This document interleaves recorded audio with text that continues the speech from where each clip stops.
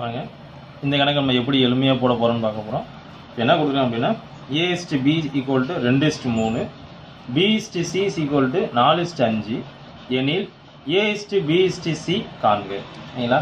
So அப்போ இது எல்லாமே விகிதத்தில் தான் கொடுத்துருக்காங்க. எல்லாமே எல்லாம் தான் கொடுத்துருக்காங்க, விகிதத்தில் தான் கொடுத்துருக்காங்க. இப்போ வாங்க ரொம்ப எளிமையாக கண்டுபிடிக்க போகிறோம். ஃபஸ்ட்டு எடுத்தனே இதில் எத்தனை வித்தியாசமான எண்கள் கொடுத்துருக்காங்க? 3 எண்கள். என்னது? a, b, c. So first என்ன பண்ணிடணும் அப்படின்னா அதை எழுதிடணும். அந்த 3 விதமான எண்களை என்ன பண்ணணும்? எழுதிடணும். இப்போ பாருங்கள் a, b, c. ஃபஸ்ட் நான் எழுதினேன். முதல் ஜோடியில் என்ன கொடுத்து ஏயோட மதிப்பு எவ்வளவு? 2. ஏயோட மதிப்பு எவ்வளவு? 2. பியோட மதிப்பு இங்கே எவ்வளவு? 3. புரியுங்களா? ரைட். இங்கே ஒன்றுமே இல்லை. ஸோ அப்போ என்னன்னா இங்கே என்ன நம்பர் இருக்கோ அதை அப்படியே இங்கே எழுதிடணும். சரிங்களா? ரைட். முதல் செட்டை முடிச்சிட்டேன். ரெண்டாவது செட்டு என்ன கொடுத்துறாங்க? பியோட மதிப்பு எவ்வளவு? 4. பியோட மதிப்பு இதுக்கு நேரம் என்னது? 4. சியோட மதிப்பு 5. இதுக்கு நேரம் 5. ரைட். இங்கே யார் இப்போ எம்டியாக இருக்குது? இங்கே யார் இல்லைன்னா இதுக்கு முன்னாடி உள்ள நம்பர் இல்லை பின்னாடி உள்ள நம்பர். முன்னாடி நம்பர் இல்லை. அப்போ பின்னாடி யார் தான் இருக்கா? 4. ஸோ அப்போ 4 தான் எழுதணும். புரியுங்களா? அவ்வளோதான். இப்போ ரொம்ப இது ரெண்டும் என்ன பண்ணுவோம்? பெருக்கி எழுத போகிறோம். அவ்வளோதான். ஆன்சர் வந்து கூட 4 2 8 4 12 5 15. அவ்வளோதான். ஸோ இதுதான் a/b/c இதோட மதிப்பு. அவன் கேட்குற கேள்விக்கு ஆன்சர் ஈஸியாக போடுறோம். சரிங்களா? திருப்பி சொல்கிறோம் பாருங்கள். a/b எவ்வளோ கொடுத்தாங்க? 2:3. b/c எவ்வளோ கொடுத்தாங்க? 4:5. எனில் a/b/c காண்க. ஸோ அப்போ a ஃபஸ்ட்டு இருக்கிறது 2 எழுதிக்கணும். பியோட மதிப்புங்கிறது 3. இங்கே யாருமே இல்லை அப்படின்னா அதுக்கு முன்னாடி உள்ள நம்பர் இல்லை பின்னாடி உள்ள நம்பர். இப்போ யார் முன்னாடி நம்பர் இல்லை, பின்னாடி தான் யார் இருக்கா? 3 இருக்கா. ஸோ அதனால் இந்த 3 நம்பர் இங்கே எழுதிக்கணும். சரிங்களா? ரைட். அடுத்து ரெண்டாவது ஜோடியை பாருங்கள். பியோட வேல்யூ என்னது? 5. பிக்கு நேராக 4. அப்போ பிக்கு நேராக 4. சிக்கு நேரம் என்னது? 5. அப்போ சிக்கு நேரம் 5 போகணும். அப்போ இந்த இடம் காலியாக இருக்கும். ஸோ இதுக்கு முன்னாடி உள்ள நம்பர் இல்லைன்னா பின்னாடி உள்ள நம்பர் போகணும்னு சொல்லி முன்னாடி நம்பர் யார் இல்லை. அப்போ பின்னாடி யார் இருக்கா?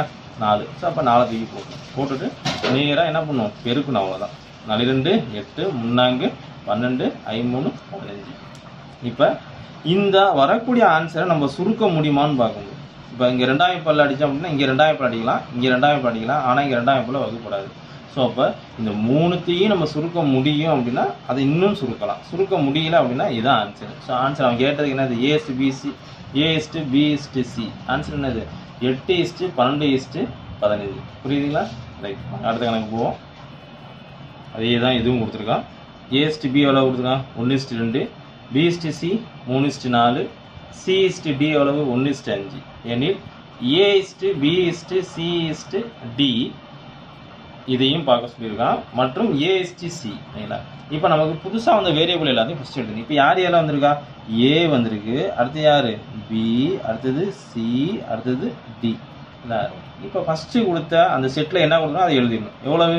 ஏயோட வேல்யூ எவ்வளவு? 1. பியோட வேல்யூ எவ்வளவு? 2. சரிங்களா? ரைட்.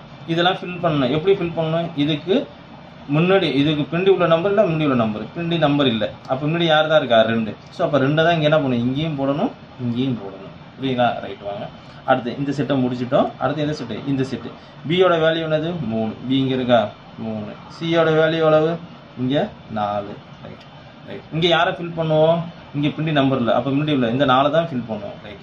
இந்த இடத்துல யாரை ஃபில் பண்ணுவோம்? முன்னாடி யார் இல்லை, பின்னாடி யார் இருக்கா? 3.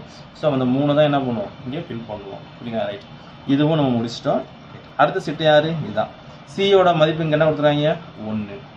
அப்போ சிக்கு நேராக 1. டியோட மதிப்பு இங்கே என்ன கொடுத்துறாங்க? 5. ஸோ டிக்கு நேராக 5. இங்கே யாரை ஃபில் பண்ணணும்? முன்னாடி யாரும் இல்லை, பின்னாடி யார் இருக்கா? 1. ஸோ அப்போ 1 தான் இதுக்கு நேரம். இங்கேயும் 1 தான் போடணும், இங்கேயும் 1 தான் போடணும். புரியுதா? அவ்வளோதான். நம்ம ஈஸியாக போட்டோம். இது எல்லாத்தையும் என்ன பண்ண போகிறோம்? பெருக்க போகிறோம். 1 3 3 1 1 3 3 3யும் 1யும் பெருக்கினா என்ன தான் வரும்? 3. புரியுங்களா? ரைட். இங்கே 3 2 6 6யும் 1யும் பெருக்கினா என்னது? 6 தான். ரைட். 4 2 8. இல்லைங்களா? 8யும் 1யும் பெருக்கினா 8 தான் வரும். ரைட்டு. வாங்க அடுத்தது 4 2 8 8 5 40.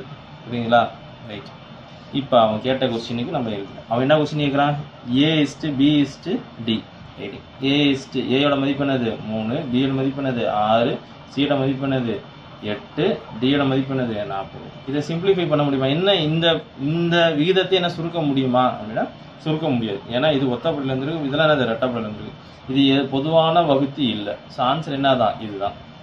இப்போ பாருங்கள், ஃபஸ்ட்டு இதுக்கு நம்ம ஆன்சரு கண்டுபிடிச்சோம். அடுத்து நம்ம இன்னொரு question இருக்கானது A is to C கேட்டிருக்கானா right.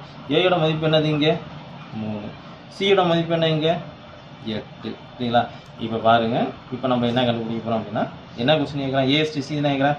So இப்போ A is to C, ஏயோட மதிப்பு இங்கே என்ன கொடுத்துருக்கோம், ஏயோட மதிப்பு என்னது 3, சியோட மதிப்பு 8. புரியுங்களா? ரைட். இதை சிம்பிளிஃபை பண்ண முடியுமா? முடியாது. ஸோ அப்போ அவன் கேட்ட A is to C answer என்னது 3:8. புரியுங்களா? ரைட். ரொம்ப எளிமையான முறை. இந்த 2 கணக்கில் ஏதாச்சும் ஒன்று கேட்கறதுக்கான வாய்ப்பு வரும். புரியுதுங்களா? ரைட். பிடிச்சிருந்தா சப்ஸ்கிரைப் பண்ணுங்கள், ஷேர் பண்ணுங்கள். தேங்க்யூ.